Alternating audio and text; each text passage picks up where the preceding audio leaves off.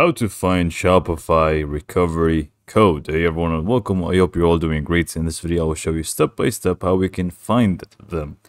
Now it is actually going to be very easy and simple to do, but the only requirement that you actually need to have is that you already did set up the two-factor authentication for Shopify.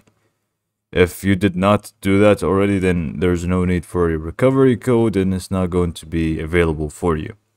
So to set up a two-factor authentication, or to go to that page if you already have one, all you need to do is just go ahead and click on the top right where you will find the name of the store that you're using.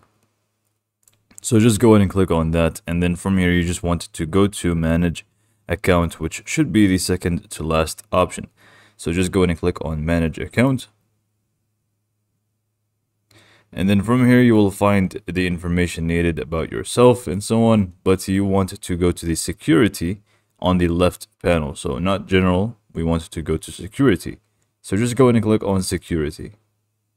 And in here, you will find the options to set up a passkey, password, secondary email, and the most important one for this video, which is the two-step authentication. Now, if you already have one set up and it is turned on, then you can see that we have an option that says view recovery codes, which should give you about 10 of them, and if you use one of them, you can't really use it again, so it's only a one-time off. So make sure you keep that somewhere safe. But if you did not set up a two-step authentication, you will need to just go ahead and turn it on and follow the steps. Now, in my case, I'm just going to enable it as a with the Authenticator app, but you can obviously select whichever one that you want. So I'm just going to scan the code and set up the two-factor authentication and show you how to find the recovery codes. Great. So if it's your first time that you set up the recovery code, you will see this one, which is you've set up your authentication app method, and then you will find the recovery codes right over here. You just want to click on this down arrow and you'll be able to use them.